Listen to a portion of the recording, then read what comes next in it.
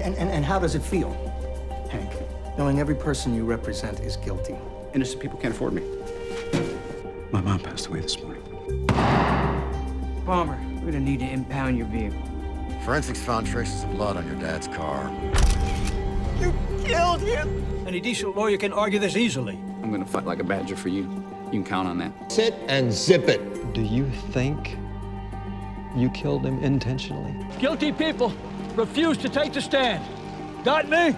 There are no brake marks at all, are there? You're a shined-up wooden nickel, Mr. Palmer.